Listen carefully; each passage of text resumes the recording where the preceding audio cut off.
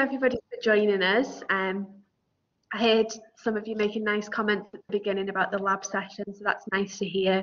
And those of you that were there did really well, so that was good. We're just going to go through the various career routes today, how you might get into the profession, and for those of you who aren't sure whether you want to be in the profession or not, the steps that you might want to take to get there. So, my slides won't move now. That one moved forward. Routes to registration showing. Brilliant, thanks Lucy. Mine's still stuck on the other screen, so it's clearly going to be one of those sessions, isn't it? So, routes to registration, hopefully everybody is familiar with these. So, we have the placements that you can complete during university. And I know some of you that are here today are going to go on to do placements or might have already completed a placement. So that is a placement where you would do your IBMS registration portfolio, and that gives you your certificate of competence, which can then be used to gain HCPC registration and become a registered biomedical scientist. So that's what you need to be able to apply for trainee BMS post after you graduate. If you don't do that, that's fine. That doesn't mean you can't become a BMS. You could also go on to take up a medical laboratory assistant post, an associate practitioner post, or a trainee BMS post that doesn't require the portfolio after graduation. Those trainee BMS routes are quite few and far between, unfortunately, but MLA posts and AP posts are much more common. And depending on the type of lab that you're in, they might give you the option to do the training required to become a BMS. Now, for people who don't have an IBMS accredited degree, they might need to do top-up modules after they graduate. Now, for all of you doing biomedical science at Salford, your degree is already IBMS accredited. Lucy and the rest of the programme team put in a lot of hard work to make sure your degree was IBMS accredited, so that's great for you. But if you're on another degree, perhaps the wildlife degrees or biology, for example, and you're now changing your mind and thinking you might want to work as a biomedical scientist after graduation, that's fine. Again, it's not the end for you. You don't need to worry about going back to university full-time as a student, unless of course you want to, and you can do top-up modules after you finish your degree. So for the people who do top-up modules in my lab, and I imagine it's the same for Danny and Tamina, people normally study and work full-time, so they do their studying part-time around their job. Has anyone got any questions about routes to registration at this point, just before we move on? I'll give everyone a second to type. I've ran around like a lunatic this morning, so I'm just sip my San Pellegrino. This is the closest to holiday I've got for quite a while. No? Okay, I'll move on then. Lucy, will you just let me know if my slides changed okay, your end? Yeah, that general lab structure is up now. Okay, brilliant, thank you. And again, this hopefully will be familiar to some of you and those of you who come along to the regular talks that we have. But for those of you that aren't familiar about the type of roles I've just been talking about, we have medical laboratory assistants, which are normally a band 2 or band 3. They take out a lot of the roles, sort of booking on samples, sorting specimens that come in, answering phone queries, and general housekeeping in the lab. It's a very busy role, and without the MLAs, I'm sure the intermediate would agree, we both flounder. But it's a good stepping stone to get into the lab if that's the type of position that you need to get in. Then some labs, mainly the bigger labs, have associate practitioner job roles. So this is, as you can see, a step between the MLA and the BMS posts.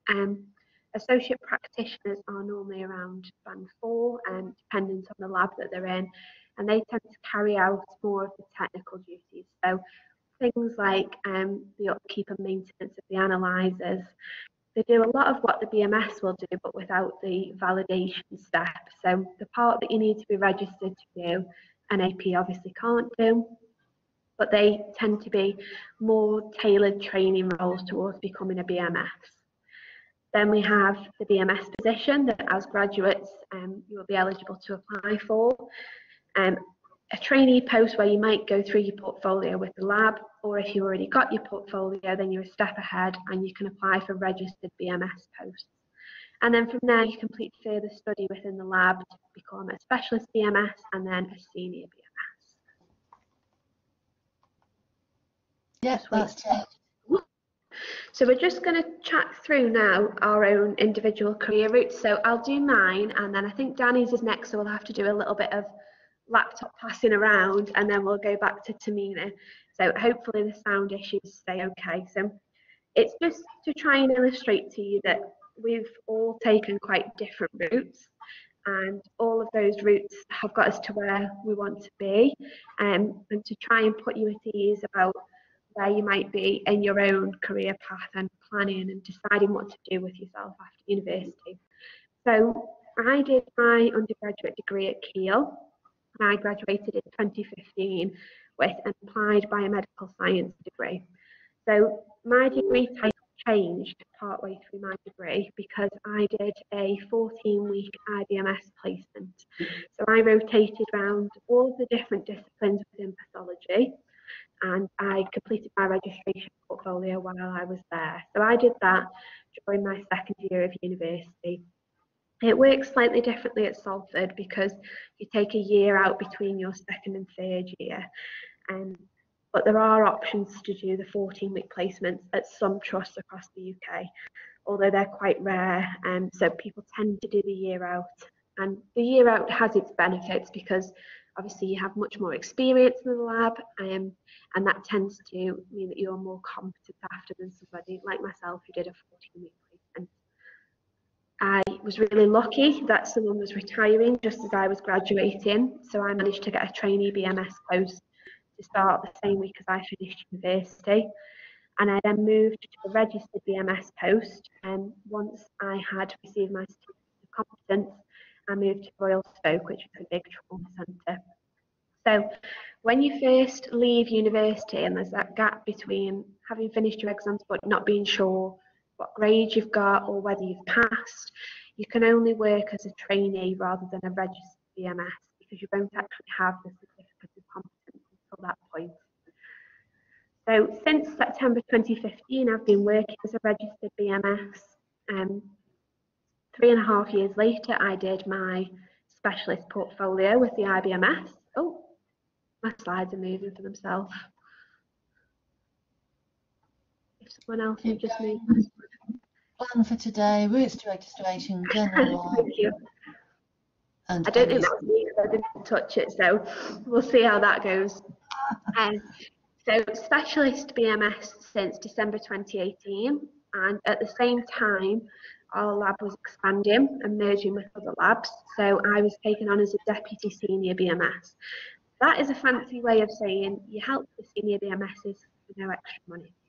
So I've been working as a deputy senior BMS since December 2018, and I went on to do further study after that. I did a haematology specific masters. I did that at the University of Chester, and most recently I did the IBMS higher specialist diploma. So I've worked my way up through the lab with different qualifications, different rankings within the lab, and a mixture of classic academic qualifications and work-based qualifications like HSD. And that's got me to where I am now. So I'm going to pass you over now. I'll put my mask on as I'm moving about. I'm going to pass the laptop back over to Danny. So excuse while I'm moving around the room, please. And we'll do Danny's career route next. Amy, can I ask a question? Yeah.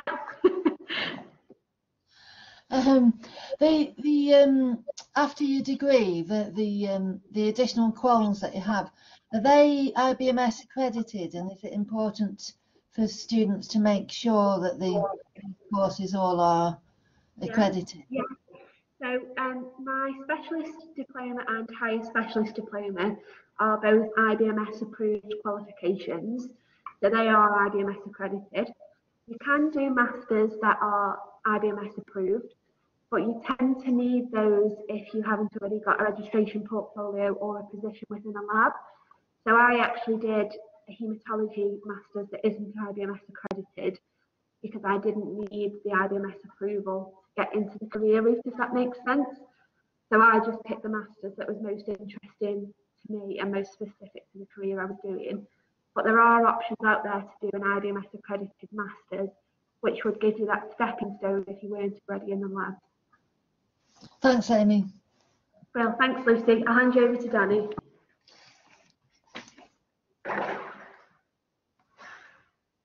Hi everyone, again.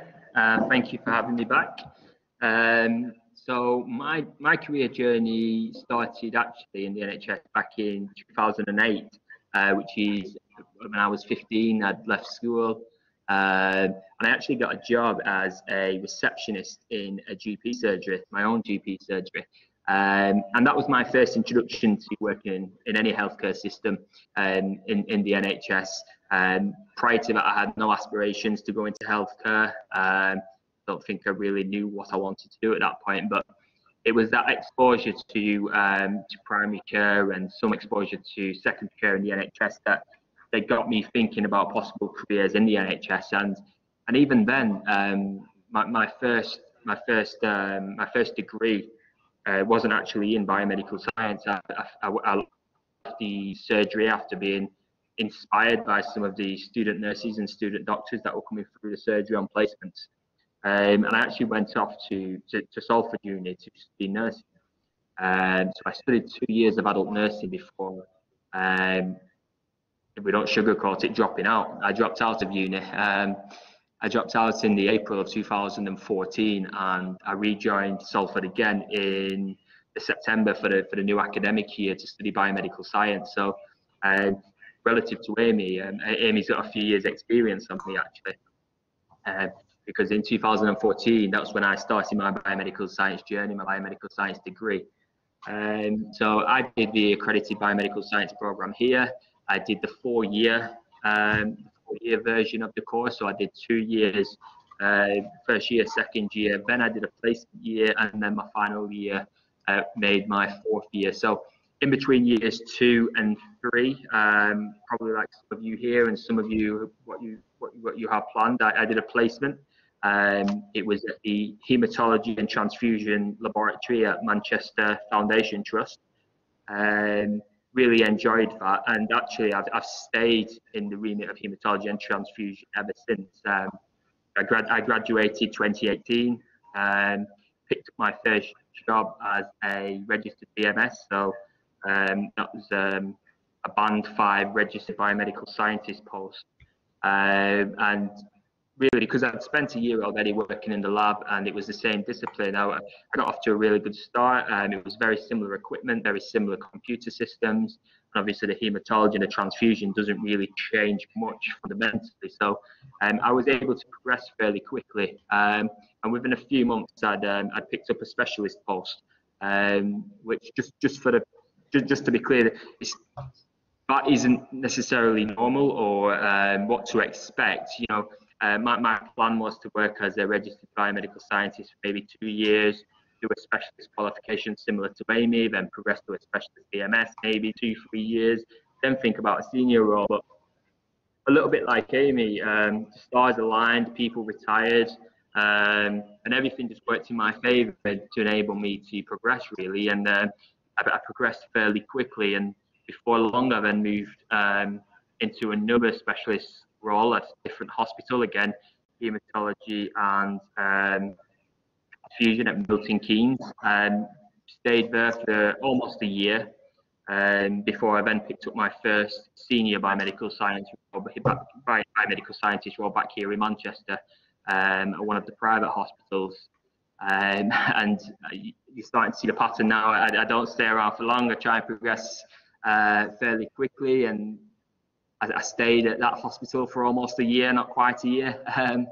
And I went off to the NHS Blood and Transplant, and that's where I'm at now. I work as a patient blood management practitioner, no longer in the laboratory, although registration as a biomedical scientist is still required, and that's essential for my role.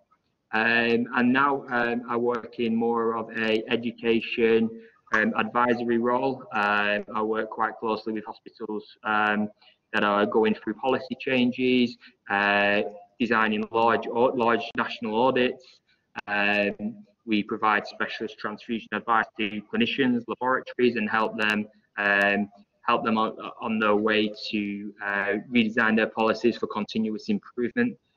So a very different role to Amy's, very different role to Mina's, but I think that's what's really going to be really useful about this session, is that we've got 3 BMSs up here who all sorts of taking different paths and have different specialisms to share with you. So I'm going to be quiet now and pass over to Mina, but whilst I'm here, there's no sensitive questions for me, so I get the most out of this session. If you want to ask me about pay, if you want to ask me about what I don't like about the job, regrets, anything, there's nothing that I find offensive or too sensitive to ask. So please get the most out of this session.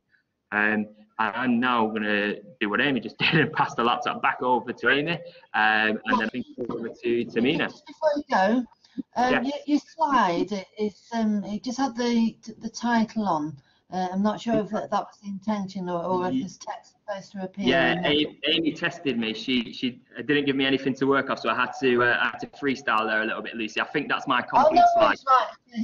Okay. Just you won't yeah. I think Tamina's might be the same as well, Lucy. No worries, thank you. Tamina was on the ball and got it over. So I'm just moving over to Tamina. Can you see that okay, Lucy? Yep.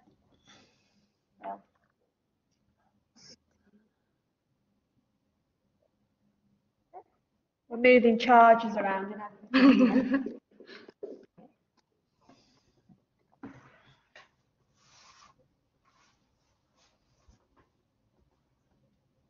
Okay, can everyone hear me, yeah? Yes, we can, yeah. Okay. So yes, I started my degree at Manchester Metropolitan University in 2007. I kind of went into biomedical science without realising what it actually was. I just found it really interesting, so I thought I'll go for that. And then when I started the degree into my second year, we were told about a 12-month placement to complete the IBMS registration portfolio. And again, I didn't realise how important it was at the time. I had just got engaged and I didn't actually really want to do the placement, but my mum made me do it. So I went to the Christie in 2009, completed a 12-month placement there, and then I left there in 2010, went back to university to complete my final year. And I'm just so glad that I went for the placement, really, because straight after my final exam, once I walked out of the hall and switched on my phone, I had a message from the manager at the Christie, and she's basically offering me a job to get in there as an MLA. I rang her back and I did ask her if you got a biomedical scientist position, and she said, we do have one coming up soon, but just to get your foot in the door, we've got this MLA position that we'd really like you to take. So I took that. And I worked for 6 months as an MLA, and then 6 months later there was that biomedical scientist position that she told me about. So I applied for that. It was actually in biochemistry though, so the placement that I completed my registration portfolio in, discipline was haematology and transfusion, and then this biomedical scientist position came up in biochemistry. So again, I asked the same question because I really wanted to kind of stick to haematology and transfusion. So I spoke to the manager and just asked, is there nothing in haematology and transfusion? And she said, again, we're all kind of working towards becoming cross-disciplined, so we can become blood sciences. So she said, I wouldn't worry about not working in haematology and transfusion for now because we're working towards that anyway. So I did that for about a year in biochemistry, and then there was a position that came up in haematology and transfusion, and I just kind of became cross-trained in all of the departments. So that's where the blood sciences, biomedical sciences comes in. And then I went on to complete the specialist diploma in haematology and transfusion, and I completed that in 2015. I went on maternity leave, and then when I came back, I asked if I could do my master's in haematology and transfusion, and again, work supported me for that. And I completed that in 2019. and at the same time I was completing my training qualification, which is the direction that I've got in. And then that allowed me to apply for a senior position as team manager and the training officer. Since then, I've gone on to complete qualifications in quality management and just recently finished my leadership and management course. But in the meantime, over the last 12 months, I've kind of got involved working with IBMS a bit more closely. So the registration portfolio that you complete on the placement, I've become a verifier for those. I also complete the examinations for the specialist portfolios, degree assessments for any sort of non-accredited degrees that the students have completed.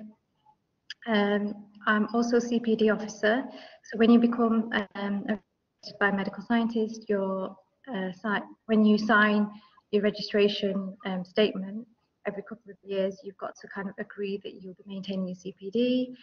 And then I'm also an assessor for the equivalence route. So any students who haven't kind of done the registration portfolio, but they have the equivalent experience, they can submit evidence and we will assess that and kind of decide if the person is sort of ready to become a biomedical scientist. I've also just joined the Science Council Registration Authority Committee, and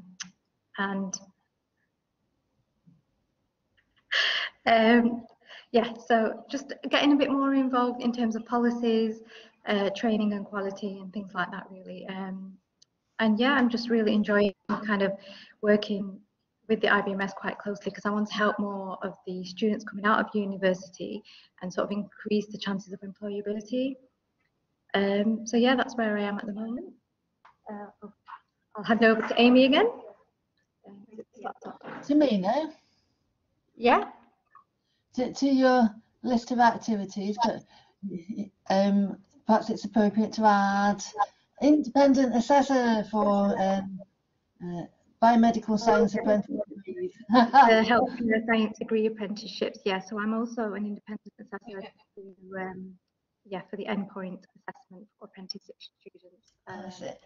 I did one recently for the University of Staffordshire, and I've also done it for the University of Salford as well. Any questions?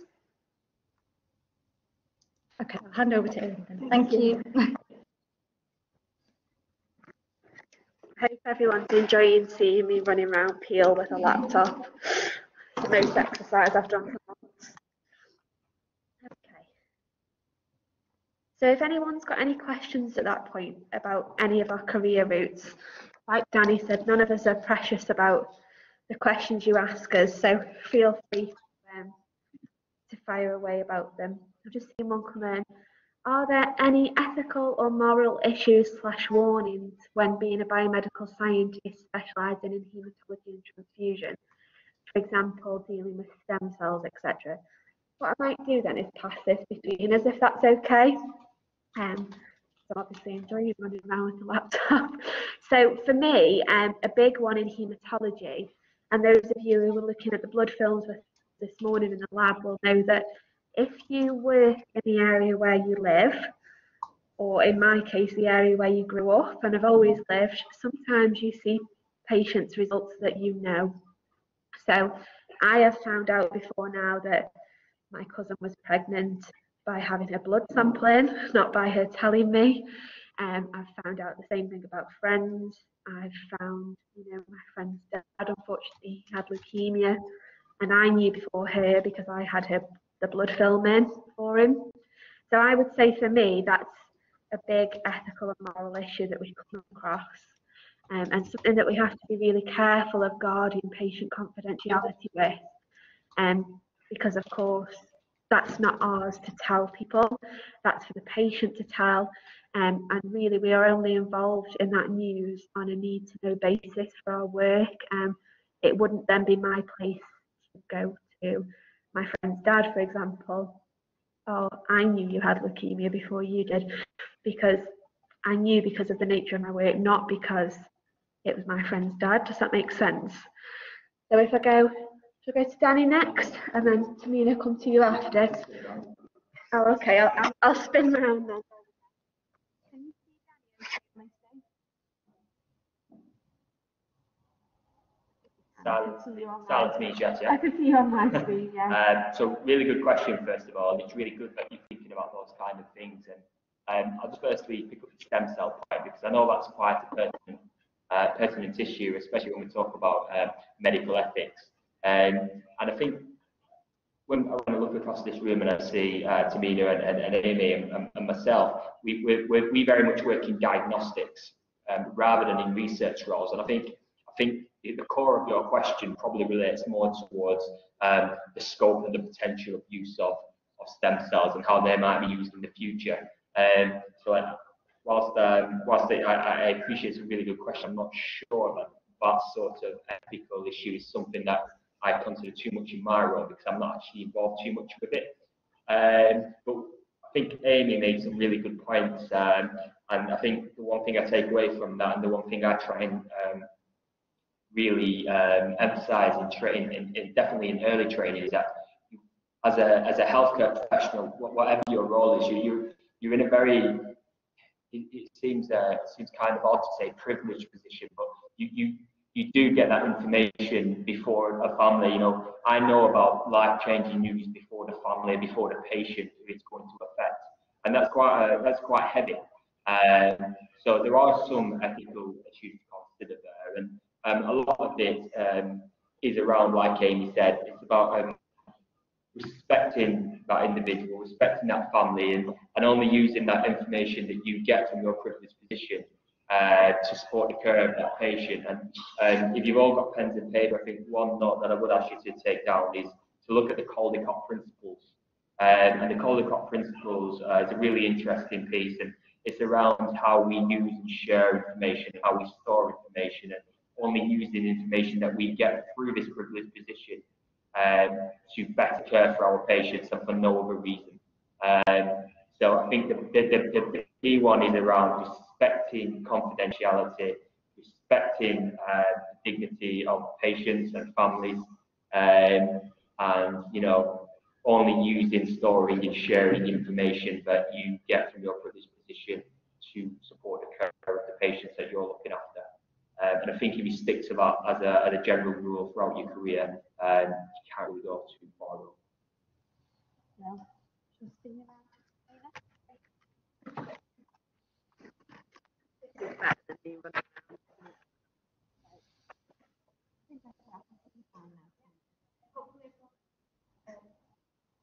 Yeah, going back to ethical issues, I had something quite similar kind of situation Amy come across. I had one of my mum's best friend's daughter that was diagnosed with Hodgkin's lymphoma at the Christie. And again, I kind of came across, I was on a late shift on my own actually. And obviously I received a sample and I knew her really well. She used to come to our house as kids. And like just seeing her name and her date of birth and the address, and you know, first thing that comes to head is, oh my God, is she okay? And I knew she was downstairs, and I can't really go down and see her. So it was really hard. But again, you know that you're kind of bound by these rules, and you've got to be sensitive.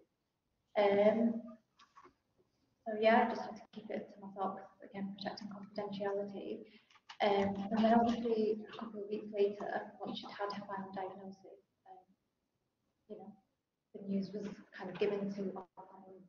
My mum knew, and then she'd obviously passed on to her best friend that I work at the Christie, I work in the labs, I actually process the samples. In a way, they kind of used to get in touch with me every time she came in for her appointment so I could go down. I guess it was more in support, really. But her mum and dad were really worried about her. So every time she used to come in to give her blood samples, her mum would ring me and ask, what do the results mean? If you process them, can you do them urgently?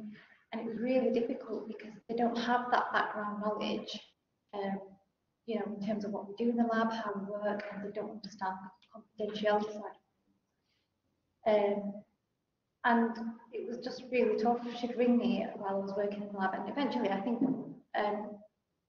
when she rang me, I knew that she was really to let me know, so I just stopped answering her calls because I didn't want to be in that difficult position. And then she rang my mum, She said, oh, can you just tell Tamina to answer the phone so I can ask her some questions?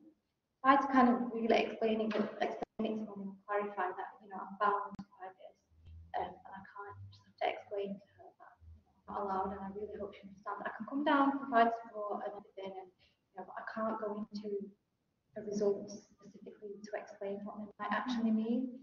They did understand. It was just really difficult, and I suppose it's a sensitive time for everyone, but at the same time, where you know it's about maintaining professionalism. Yes, that's one example of where I've come across. And she does come back for checkups actually, but she's fine now. Positive outcome. Yeah. Thank you. It's a bit of a favourite. I think whichever specialism you work in within pathology, you'll always come across, you know, the risk of running into somebody you know, even if you don't see them in person the way a doctor or a nurse might do. It's always good if you can to try and avoid dealing with those type of samples for somebody that you know. But of course, like Tamina's case, if she's the only BMS there, you can't do that. I've had cases where my granddad was an inpatient and I've asked other people to process blood films, for example. But yeah, it's about maintaining, as both Tamina and Danny said, that professional registration and understanding our registration requirements and why we can't breach those. I'll take my mask off again now so you can see me a bit clearer. So hopefully that answers your question, Jessica. If anybody else has got other questions leading off that, feel free to drop them in the chat. So I wanted to move on now to talking about the IBMS registration portfolio. So unless you've been in the labs, this is a bit of an enigma to people, and they don't necessarily understand why it's so important. So the IBMS registration portfolio is a piece of 30 pieces of evidence that compile into one big folder, and they show your lab competencies. So they show that you understand the principles like confidentiality and the principles related to setting samples, why we have to check barcodes, why we check patient identifiers, and all of the bases that are covered by lab work. There's quite a lot of reflective writing throughout, reflecting on your experiences within the lab, and I've put a link there so that you can access an example copy.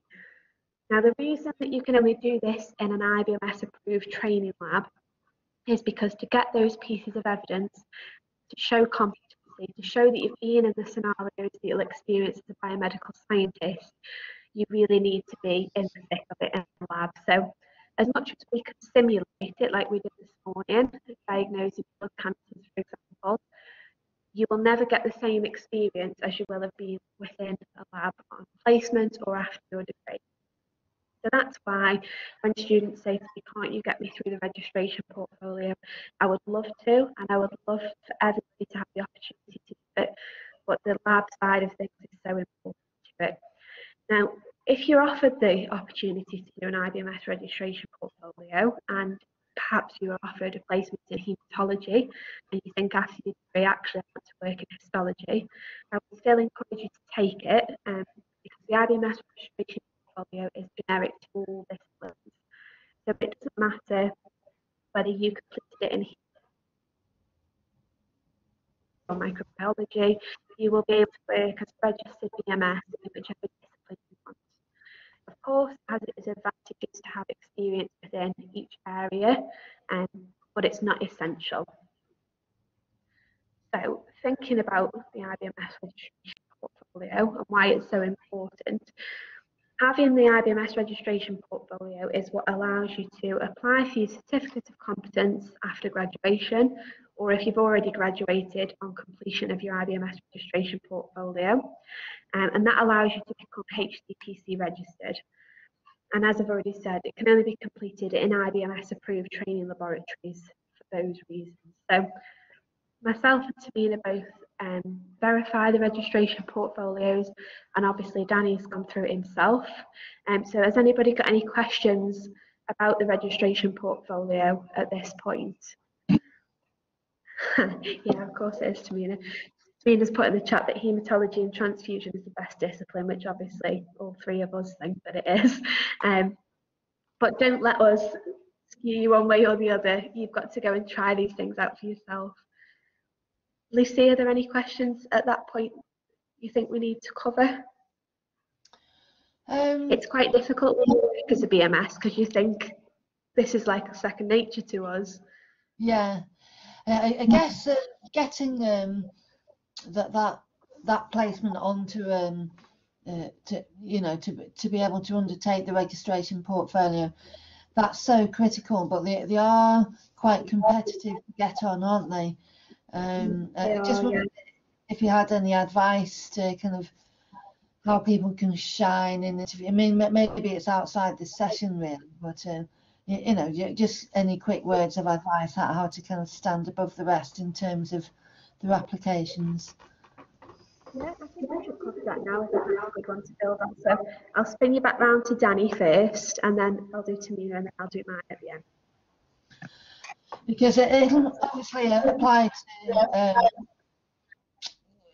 getting noticed for registration portfolio, but I'm sure it'll be good advice for applying for jobs generally as well.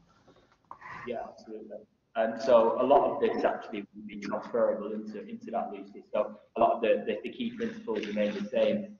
I think one of the greatest challenges that you will see as a student applying for these roles as undergraduates is that you're all very, and I'm talking about trying to stand out at this point, you're all very early on in your careers.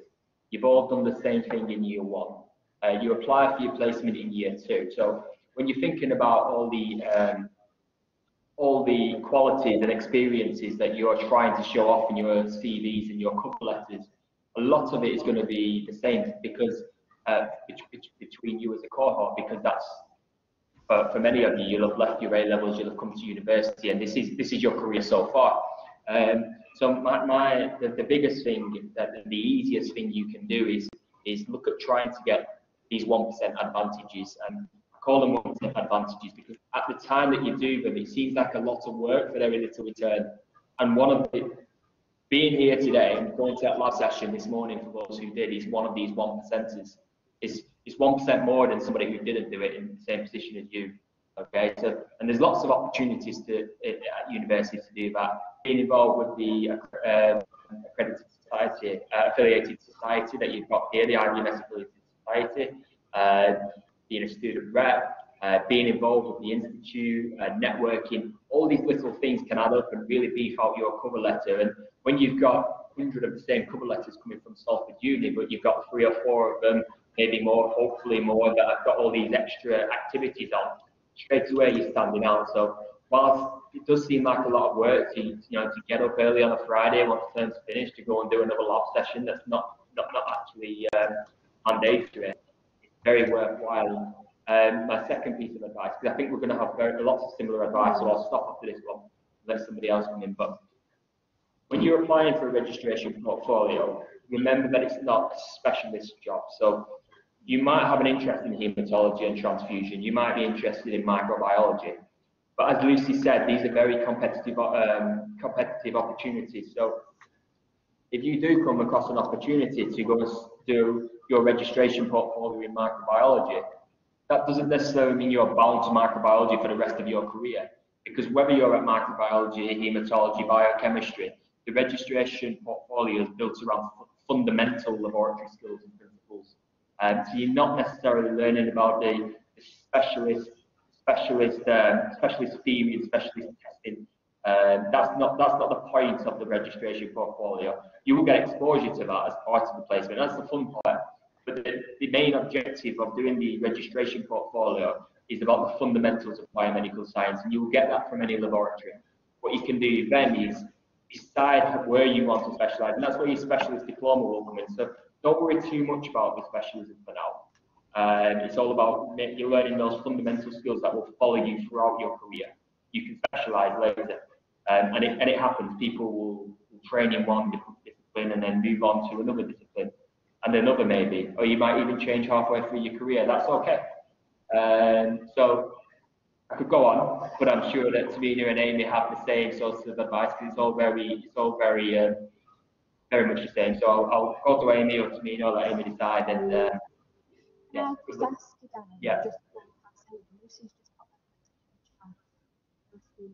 the student member? Yes, because what it shows is that you're actually engaged with the profession.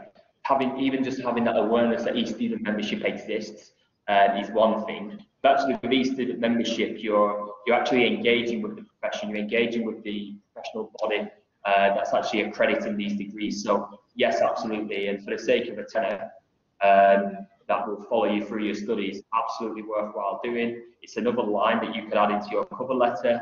You know, I'm a student at the University of Salford and an e-student member of the Institute of Biomedical Science. Sounds a lot better than just a student at the University of Salford, doesn't it? So yes, Lucy, 100%. Brilliant, thanks, Danny.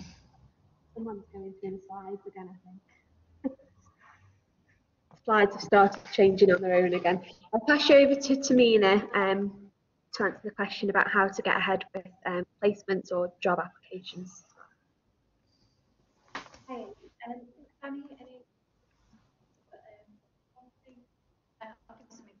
Tamina, you're very quiet. We can hardly hear you. Sorry. Put the charger on.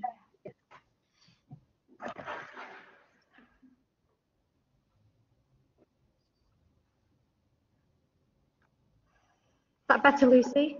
Oh, brilliant. Yeah, so one of the things I've been involved in recently is recruitment. And you have to do placements. So I had the application sent through to me from the placement tutor with a CV and a cover letter. And it was really difficult because we had about 20 to 25, and we had to kind of shortlist them down to about 6. So we were planning on taking one student in histology and one in blood sciences. Histology chose 2, shortlisted 2, so we were able to choose 4. And even then, I think I couldn't decide between, I got them down to about 7 and I couldn't decide which 4 I wanted. So I passed it on to a different, another senior biomedical scientist, asked them to look through it, and then we managed to get the list down to 4. And it was things in the cover letter and the CV that stood out, were things like knowledge of the discipline that they wanted to work in. So a lot of them specified blood sciences, which kind of stood out to me. But then at the same time, going into specifically like transfusion, talking about knowledge of the products, FFP and cryoprecipitate. One of the students mentioned that she had set up an Instagram page where she does blogs on biomedical science. So I checked it out on Instagram, just getting some feedback. Is everyone on mute? Yes, so I checked it out and I was really impressed. She definitely made it onto the shortlist. So we interviewed them a couple of weeks ago, and some of the advice I can give you is definitely do some research background on the hospital that you want to go and work for. So out of those 6, I think only 2 were able to answer when we asked them a question, what do you know about our hospital? 4 of them didn't really do any research, and 2 of them were really good. Some of the other questions we asked were, what do you know about health and safety rules? And again, I think only 3 were able to answer those questions. We asked things like, what kind of work experience have you got that might be relevant? So one that I particularly remember was he basically answered with not having much experience that's relevant. But then when we got to a question at the end and we said, what kind of process have you been involved in terms of customer service? He started talking about working for a call centre with the NHS, you know, for the COVID testing. And that was actually relevant to the previous question, but he failed to answer that. And it was just a shame, really. So the kind of things that you need to look out for is everything that you've learned in your first and second year before the placement, kind of revise the key points that you've learned, do some background reading on the lab, and definitely health and safety procedures and things. There are general questions like your work experience, things where you've been involved in terms of improving procedures. So he had a couple who worked in the kitchen and they talked about a flow of when the orders come in and how to get kind of the meals ready and things. And it's all relevant, even though it's not working in a healthcare setting. but it's where you showed initiative to kind of suggest a change and bring about improvements. Is that all right? Have we got any more questions? Okay, I'll hand you back over to Amy. Thanks, Tamina, that was great. What I've been doing is that I've just made a few notes on what you've been saying, so I'm just going to post those in the comments. It's not another question, it's just notes. Oh, brilliant. Okay, thanks, Lucy. Yeah, so building on what Danny and Tamina have said, I mean, I'd echo everything that they've already said, but Tamina mentioned about the Instagram, and I think, you know, a couple of you are already on Twitter and engaging with it, but I think that's a big way into it now.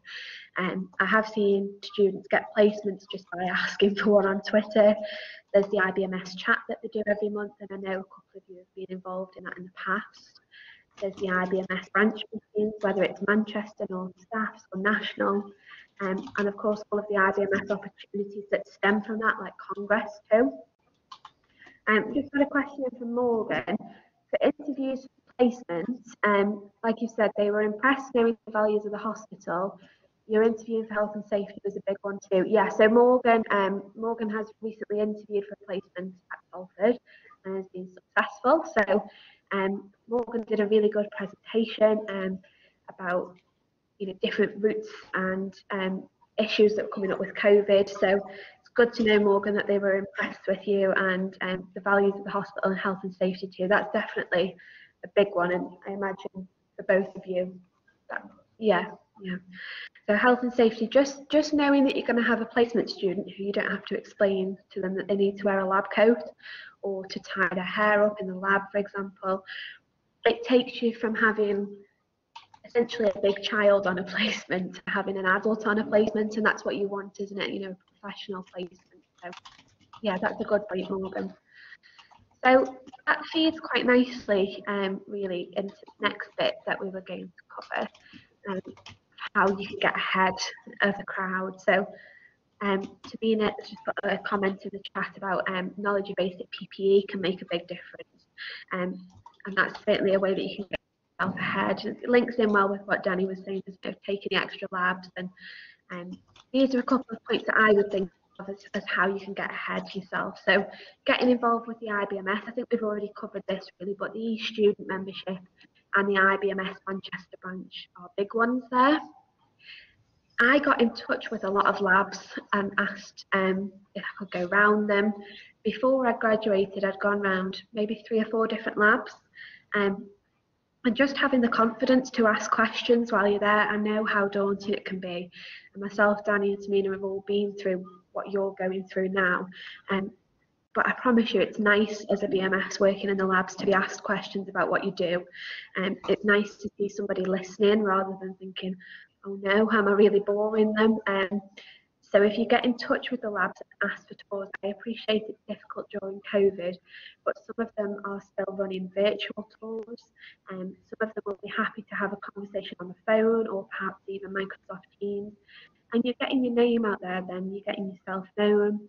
And if they see an application from you or they see you at an interview, you know, the likelihood is they'll recognise you and they'll appreciate the efforts that you went to previously to try and get yourself ahead. So that's a big one that I would say. Did you do anything like that, Danny or Tamina? Did you go around any lab tours? I'll just turn around to Tamina.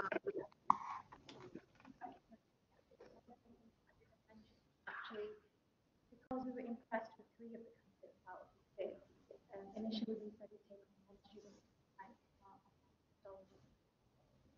Sorry, Tamina, very quiet again.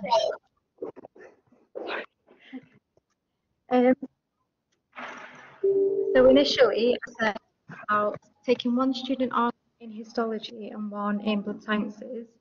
Because we were so impressed by the 3 candidates that did really well, we've actually offered 2 placements for blood sciences and 1 in histology. We just thought we couldn't decide between them who we were going to select, and we just thought it'd be a shame for them not to get that opportunity. I've just got some feedback in front of me actually, and one of the things that really stood out from one of the applicants was her knowledge on quality. She knew about UCAS accreditation and which standards the lab was accredited to. And that to me really stood out. So we definitely wanted to take her on. There was another candidate who, again, she had some gaps, but then she was able to demonstrate sort of learning from experience and knowledge that she's going to gain in the lab. So we knew that although she doesn't have the knowledge just yet, we knew that in 12 months' time we can build on that, and we could just see the potential.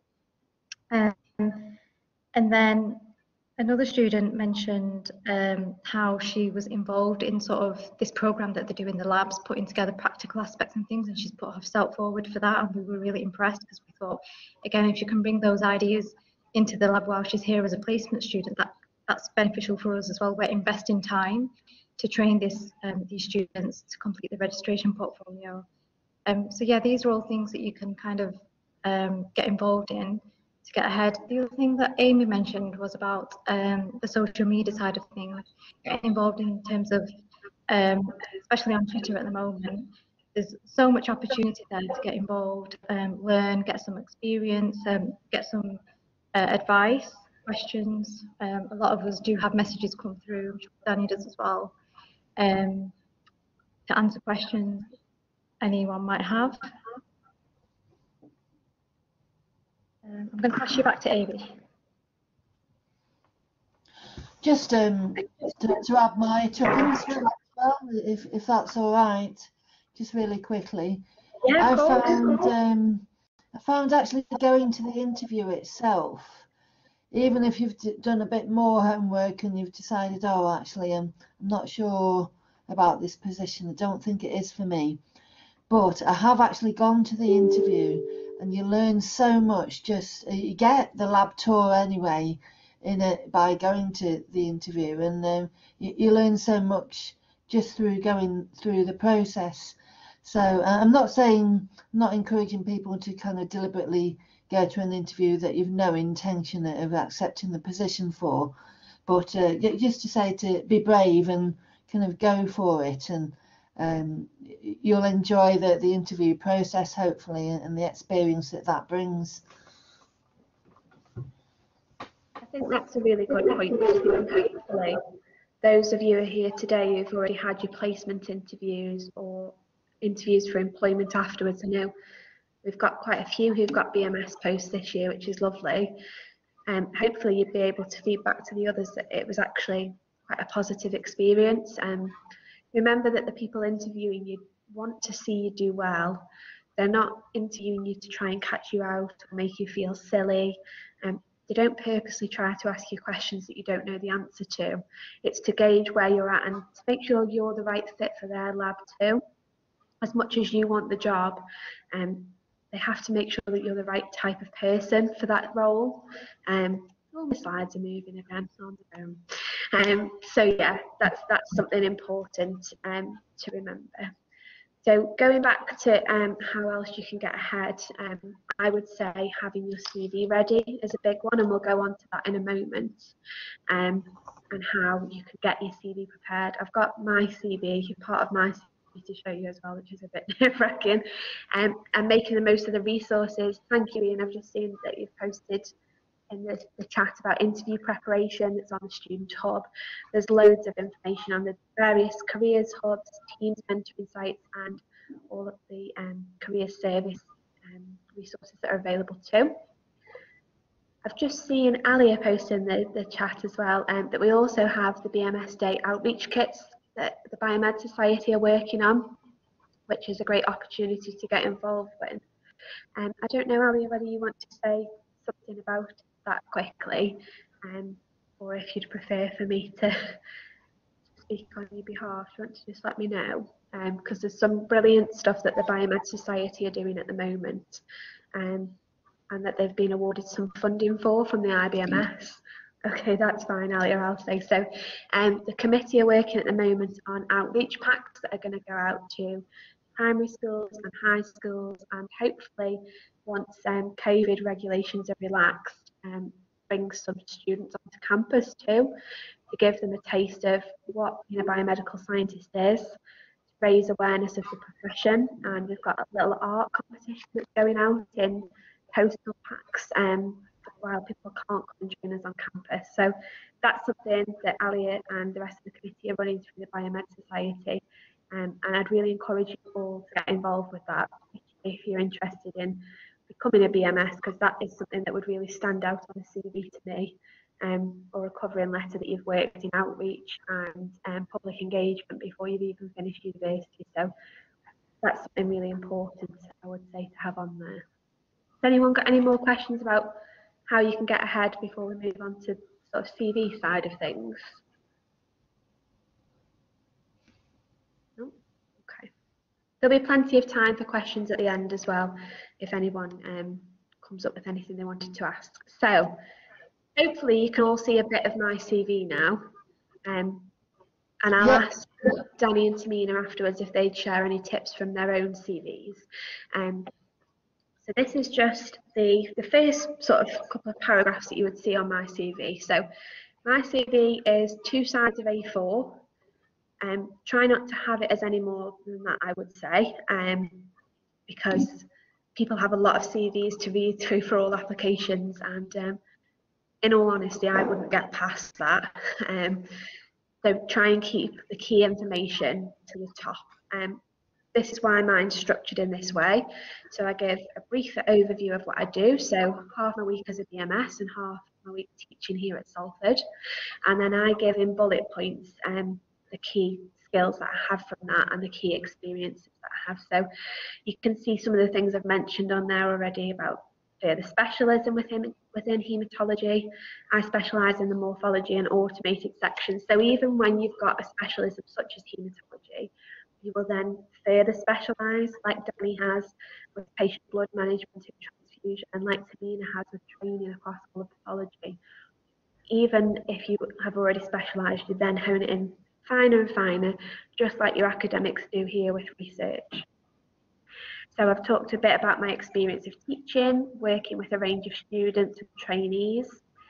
I talked a bit about my work with the IBMS and with registration portfolio verification and specialist portfolio examination.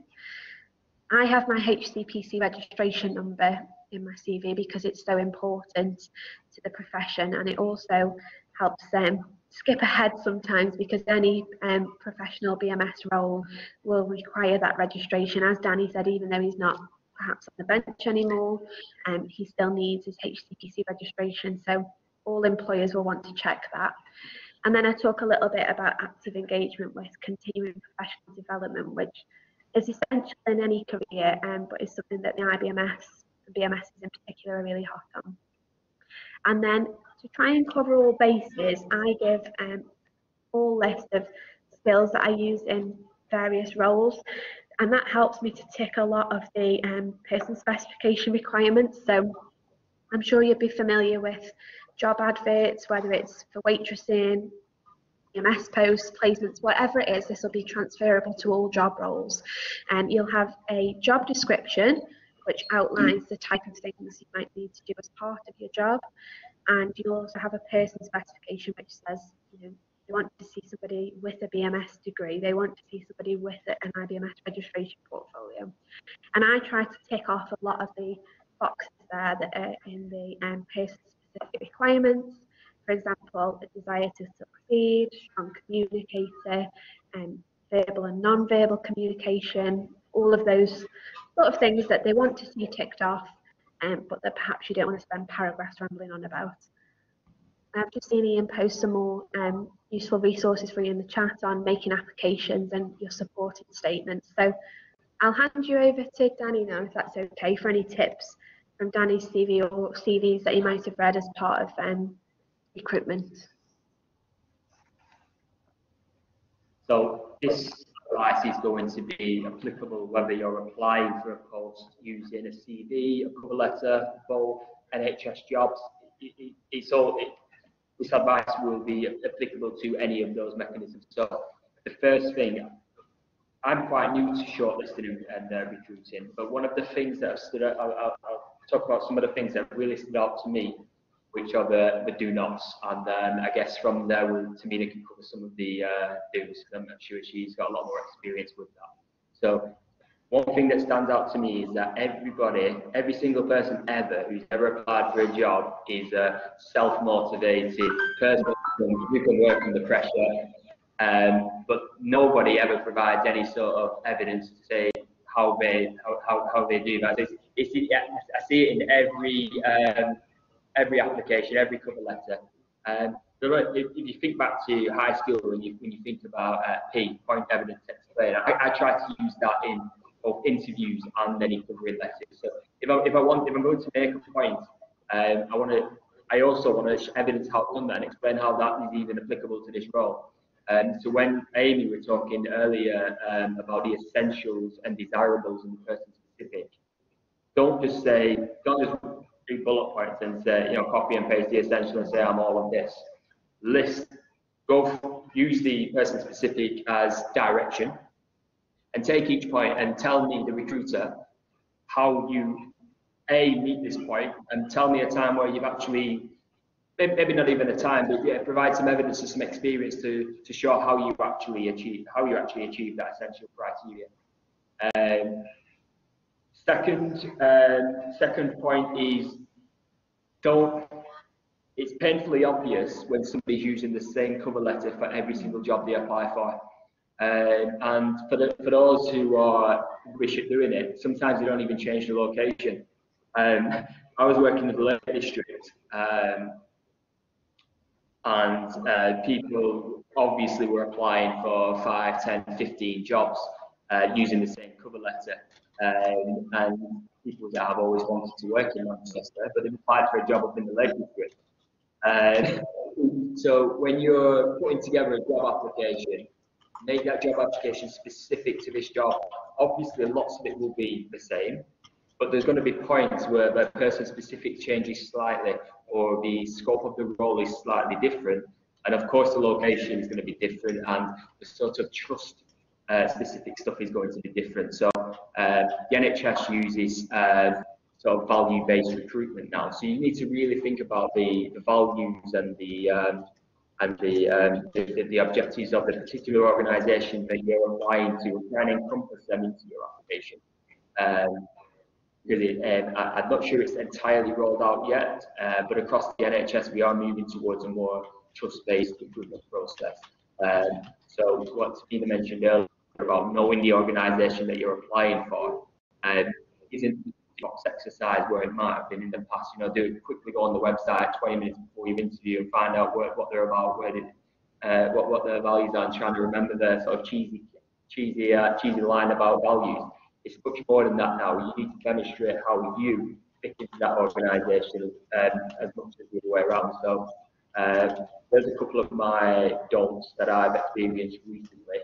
And I guess the take-home message is, know what you're applying for and tailor your application to that. Don't just have one CV or one cover letter or one supporting information on NHS jobs and send that out everywhere, because it's obvious, even if you don't think it is. Thanks. I'll pass over to Tina now for her.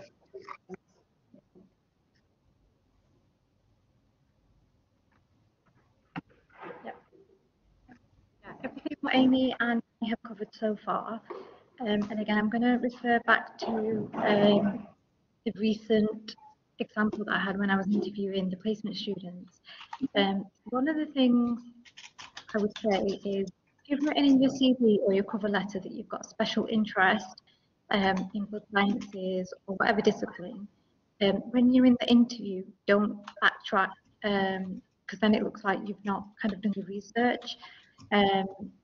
We had a particular example where they didn't actually specify in the cover letter about which discipline it was, but then one of the first questions that we asked them was what their interest was in it, and then later on in the interview it was completely opposite of what they'd said. And actually there was myself specialising in haematology and transfusion. On the panel there was a biochemistry senior manager and a histology manager. And the student came out with, oh, I definitely don't want to do histology, science is my role. But at the same time, you've got to kind of be open to opportunities. At the end of the day, this is your opportunities to complete the placement, and it doesn't matter where you do your registration portfolio, because again, like Amy said earlier, just because you've completed your portfolio in one discipline doesn't mean once you become qualified you can't go into another area. Again, it was the same with me. I did mine in haematology and transfusion, but then I actually got my role as a biomedical scientist in biochemistry, and then I managed to move back into haematology and transfusion. One of the things I wanted to mention as well, when it comes to writing the CV, so again, I've got a specific example for this. I was quite lucky to kind of get into a job straight away once I completed my degree. Some of my friends weren't quite so lucky. We completed a placement at the same time, but I had been into my job about 3 to 4 years, and she was still looking, and eventually I think she gave up and went into working with admin at university. And I happened to bump into her one day, and she just said to me, "Oh, I've given up now. I guess it's just something that I'm not going to go into ever." And I asked her, "Have you been looking actively on the NHS jobs website?" She said, "Yeah, I've applied everywhere now." And I said to her, "Have you even been shortlisted for an interview?" She was like, "No."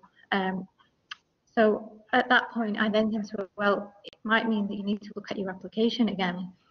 I said to her, "Do you want me to have a look, and maybe I can ask my manager to kind of check it as well?" And I had a look, and it was, I think it was about 14 pages. And as soon as she gave it to me, I said to her that there's way too much, and she was like, "But I don't want to cross anything out. It's all relevant."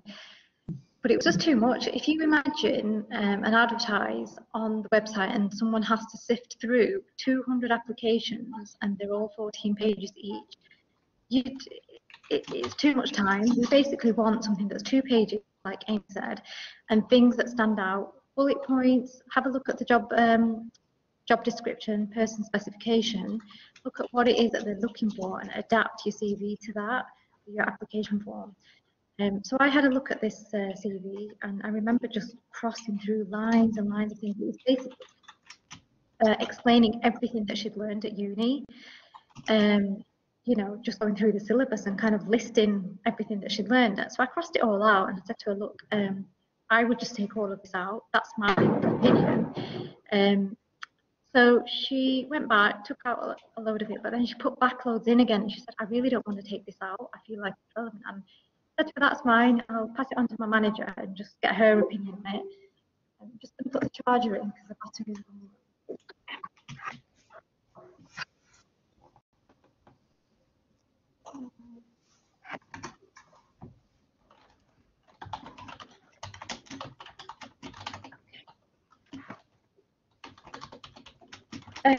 Yeah. So I said to her, "I'm going to give it to my manager then, because obviously she's got experience in shortlisting and interviewing." And I did, and he gave exactly the same feedback. He said everything out and said, if you delete all these bits, we can get it down to 2 pages. So she did. She listened to my manager, and then the first job that she applied for in Oldham, with that application, she got the job, and she's still there. So it just goes to show that sometimes, yes, it's relevant, but at the same time, you don't want too much on there. You want it to be key points, concise, and just for it to stand out, make sure it maps to the person's specification and job description. Got any more questions? Yes, yeah. Okay, I'm going to hand over to Amy now.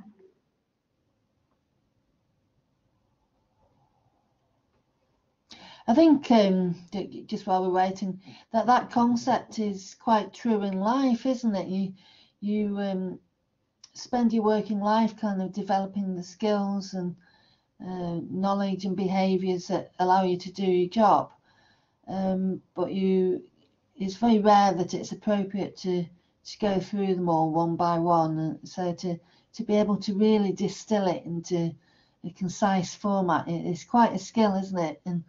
And your first draft certainly shouldn't be your last version. Use the staff around you, the career service, and us lot to help you proofread and improve your documents. Yeah, I agree, Lucy. And I would say on that to also make use of family and friends with it, because I think we're all guilty of going, oh, I did this amazing technique in the lab and I want to tell everybody about it. But when I get someone like my mum to read my CV, who has no scientific background, but does work in recruitment, she'll go, well, what's the relevance of that? That is almost like showing off on your CV, which of course you want someone to know how skilled you are, but you could cover the huge paragraph, like Tamina just said, with a line saying competent in PCR, for example. And it's important to rein yourself back in, isn't it? Because I think we see it a lot. People are so excited about how much they've learned at university, which of course is brilliant. But from an employer's point of view, and building on what Ian's posted in the chat, you know, make it concise and make it easy for the person who's shortlisting you to see how you hit everything they need you to hit. And I know we've already got a lot of CV feedback available. I'm quite happy to read over any CVs that you want me to look at for placements or the job applications after. And you've got career service, you ask us. I think the career service have got a really fancy CV checker now, particular software that they can use to support that. But correct me if I'm wrong, Lucy or Ian, but yeah, you've got a lot of support available to you there. So I would just say to make use of it and make use of these key skills that you've got from people around you.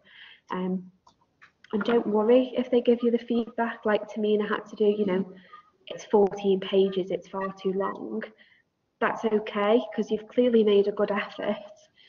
But it's about using that feedback in a positive way. And I would say that's the same for interviews as well. You can get better even if your feedback is bad. You can use it as a positive thing then and move forward with it. So the last thing that I really wanted to cover today was, how do I actually go about getting a job? Oh, Danny's just said he's happy to be emailed too, so you've got quite a bit of feedback potential there. So how do you get a job? And I know Tamina just touched on this with the NHS job site. That is updated almost every day, and you can sign up for alerts within a specific area. You know, you don't have to get alerts for the whole of the UK. If you don't want to go and live in Cornwall, you could sign up for just alerts in Greater Manchester. And I think you can set your radius to sort of 10 miles, 30 miles, 50 miles, and go from there. I see emails coming out all the time from Salford Advantage and the Career Service. I've seen things posted on Blackboard. So even if it's not during term time, keep an eye on these sites. You know, it might just be the job that you're looking for or you want to get into, and it's come up at a good time. LinkedIn, I've seen quite a few jobs posted on LinkedIn, and I think increasingly employers are using that to advertise. I know our trust use it to advertise NHS positions. Is it the same for you, Danny and Tamina? Yeah. So that's a big one to get into, and I would start building up your LinkedIn. You know, these professional social medias that we've talked about, the same as Twitter. I saw Danny this week put out a post for Milton Keynes. Things get retweeted all the time.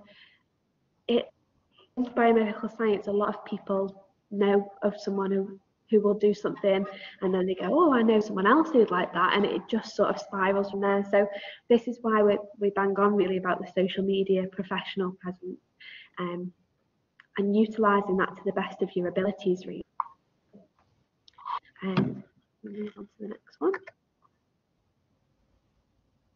And then once you've found that job, preparing for interviews. So again, I think we've covered a lot of this, but just to reiterate, reading the job description and person specification, whether you do this online or whether, like me, you might want to print it off and go through it with a pen and a highlighter, go through and make sure everything in the essential and ideally in the desirable as well, like Danny talked about, make sure you've hit it.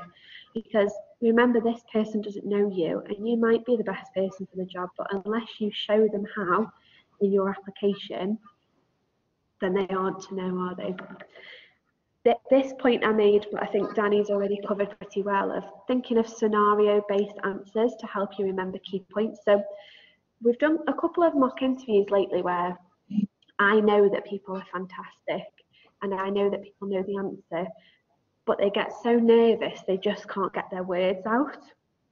So I find that thinking of a scenario to answer the question and being able to relate the points, like Danny said, to hit the answer that you want, works pretty well. So whether that's a busy scenario where you're waitressing, I always use waitressing because I was a waitress, you know, talking about time demands, teamwork, working extended hours, all of these things are really important to biomedical science careers, and you don't ever have had to set foot in a lab to be able to come up with these scenario-based answers. So I would suggest using that particularly if you get nervous.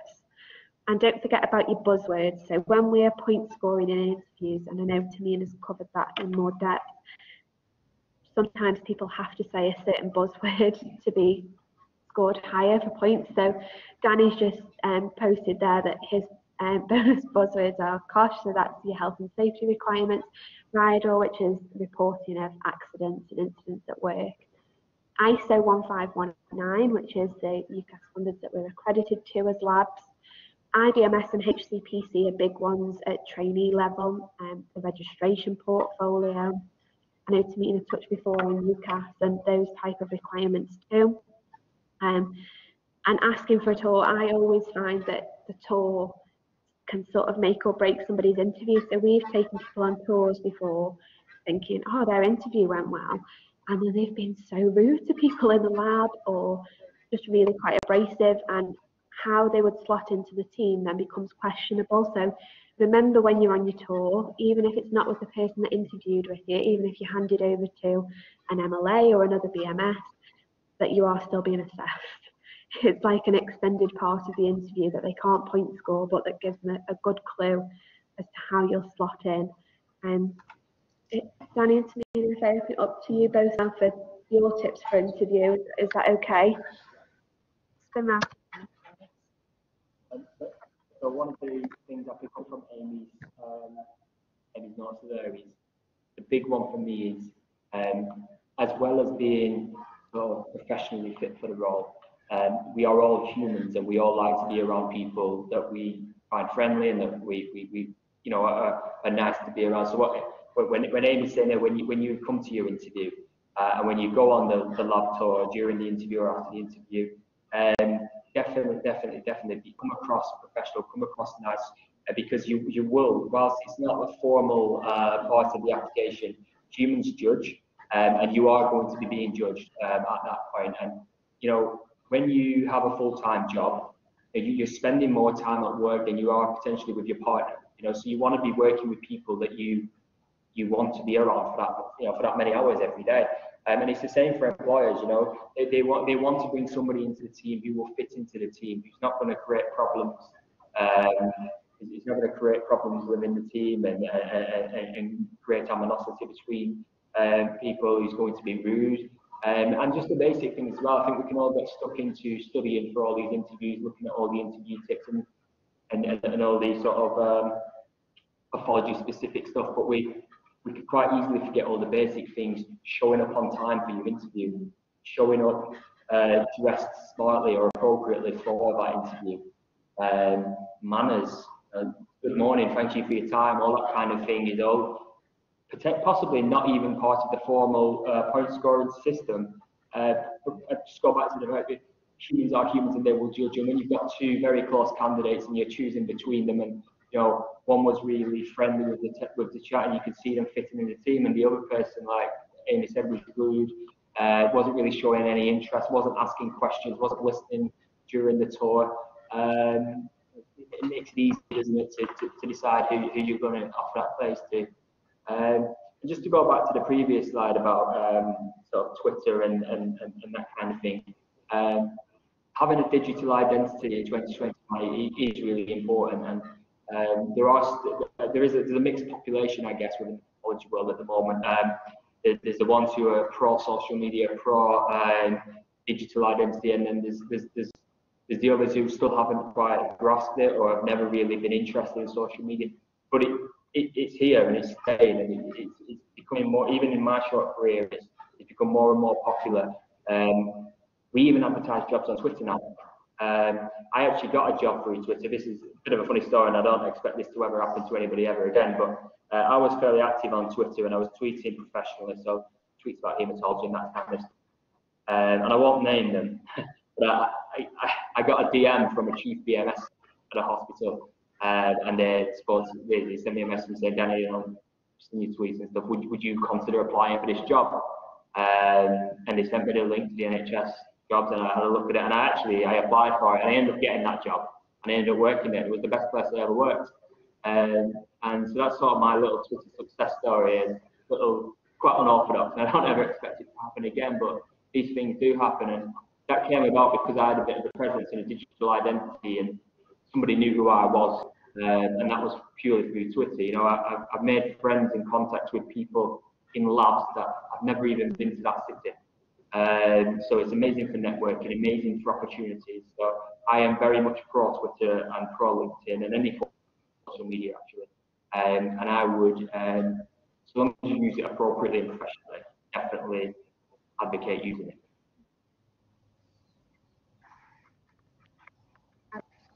Yeah, Danny said, you know, I got in touch with Danny through Twitter and spoken to Nina a lot on Twitter, but you know, not seeing these people in person. So you can make a lot of professional connections through your social media. Is that one charged up any, Tamina? Because I think this one's on its last legs. We'll swap the laptops back over again. Because you've got the charger in it there, haven't you? Yeah, please. I'll mute this one.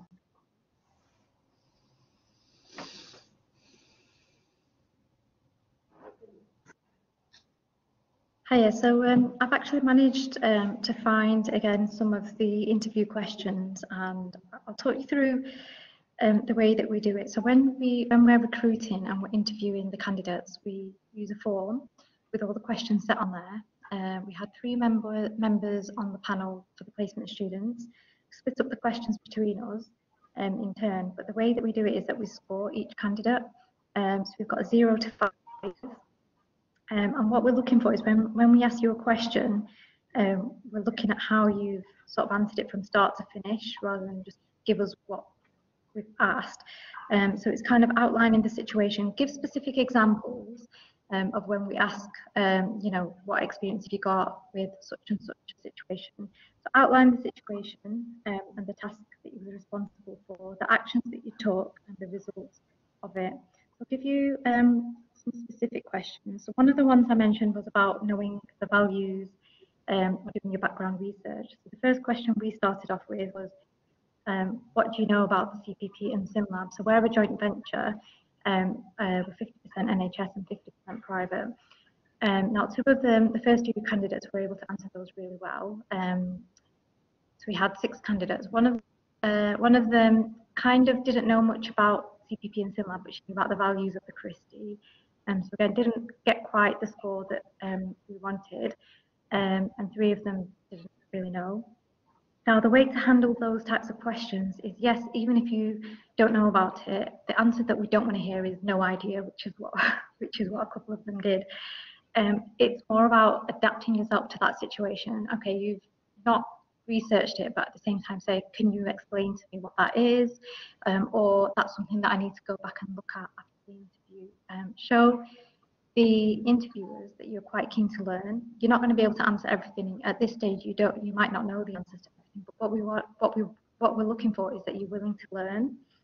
Some of the other questions was, what was your motivation for applying for the placement?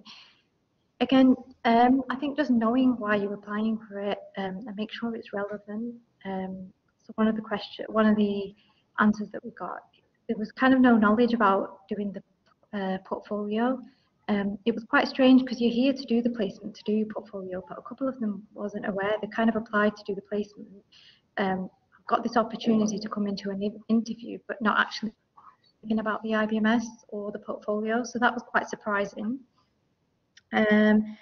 Talking through relevant work experience. So like I said before, outline the actual situation. So what work experience you've done. And even if it's not relevant, adapt it to the job that you're applying for. Give us an example of when you've had to follow a specific procedure. So when we're working in the lab, a lot of our processes are following standard operating procedures. So we're looking at how, you know, you've got attention to detail, following specific processes in a step-by-step manner. You know, looking at how you can follow instructions and understanding why we need to follow a consistent process. Again, another example of when you've had to work to a deadline. So we had one candidate saying they've never had to work to a deadline. That was a really difficult question. But again, adapt it to university maybe. You know, you've got deadlines for coursework, you have exams, you might be working a part-time job. Adapt it to that situation. You know, talk about assessing your priorities. And then another example was talk about a process where you've had to make improvements. Again, show evidence of proactivity, engagement, and logical thinking. Another question that's really popular is describe a situation where you've worked effectively as a team member. Again, adapt it, even if it's something to do with, say, like a presentation that you've done at university, you know, leading on that, teamwork, all of those examples, you can adapt it to the placement opportunity or whatever job you've applied for. Customer service, and then obviously we talked earlier about health and safety. One of the questions we did ask as well, what precautions do you think should be taken to reduce the likelihood of infection and injury? And we were really surprised that no one talked about vaccinations, which was quite surprising given that, you know, we're in the middle of this pandemic. But yeah, I hope that's been useful. I'm going to pass you back to Amy. Do you want to charge it? Or do you just want the laptop? Yeah.